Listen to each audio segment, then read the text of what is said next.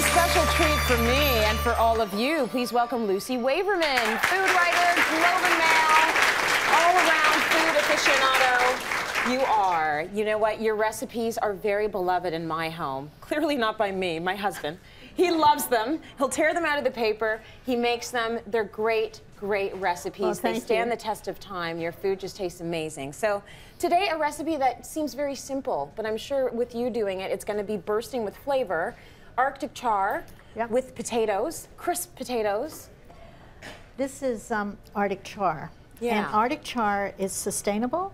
It's from way up north. It has a lovely, lovely flavor.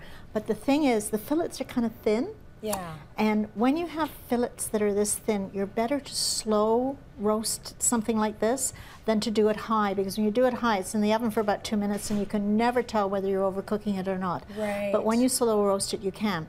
So that's the dish that we're going to make today, slow roasted Arctic char. Okay. And because it has a very succulent texture, we're going to pair it with crisp potatoes. So to make crisp potatoes, put in a tablespoon or so of olive oil into a nice pan, and then we're going to use about 1/3 of a cup of pancetta, or you can use bacon. Yeah, I mean, I think that should have been said right off the top of the show. There's going to be pancetta with these potatoes. Yum! So if you don't eat meat and you want to eat fish, just leave this out. But as soon as you can start to smell it, which we can right now, we've got diced potatoes, and these are red potatoes. The reason that we use red potatoes in this dish is that red potatoes have a softer texture. They're not floury like Yukon Golds are, or like those kind of potatoes. What they have is this lovely creamy texture. Nice. So you put them in. And what do you like about Arctic char? I mean, is it the size of the fillet? Well, the size is perfect, one per person. They're about 8 ounces. The other thing that I like about Arctic char is I like the flavor.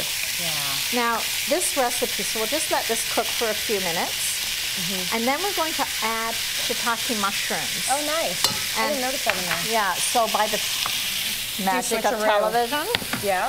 Okay, so here they are, sauteed a little bit, so they're kind of a nice brown color. And into this, you add shiitake mushrooms. You could add regular mushrooms too. The thing about regular mushrooms is that regular mushrooms have got a little bit more liquid in it, so it makes the potatoes a little soggier. If you use shiitake, they don't have as much liquid. Okay, that makes sense. And you're putting the shiitake, the mushrooms in sort of later. Later, otherwise they would be too cooked. So we're going to let this cook. And now we're going to do the Arctic char. So let me bring it.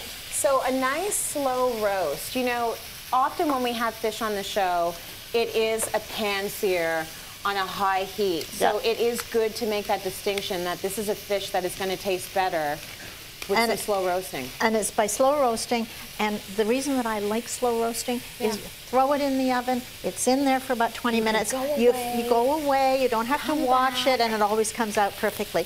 And you can have these made ahead of time if you want to. This can be a good company dish. Good. So because this comes from the Flavor Principle, in the Flavor Principle we have all the chapters are flavors. This comes from the herbal chapter. Okay. So we're going to make a herb butter.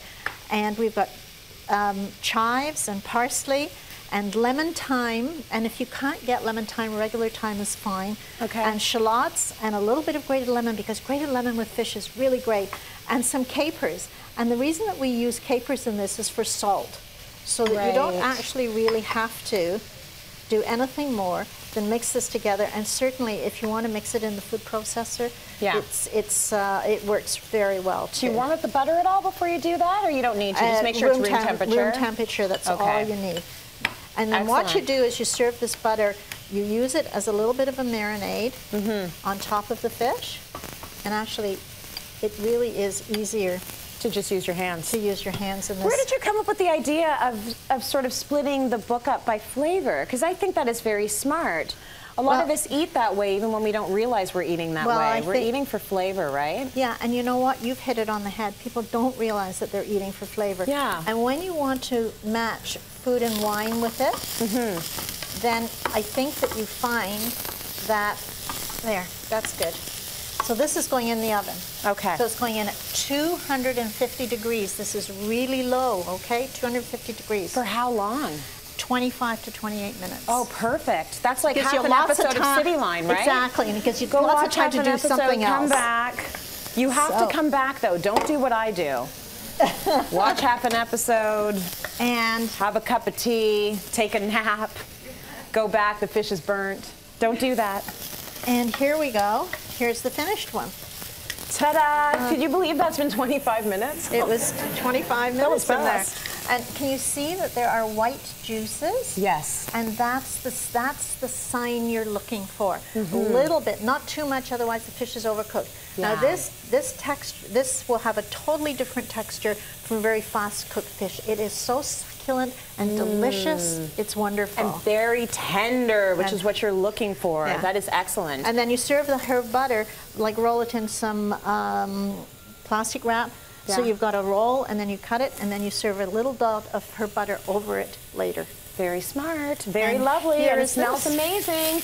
So as she mentioned, this is all from The Flavor Principle. After the show, we are going to be drawing for copies of The Flavor Principle by Lucy Waverman.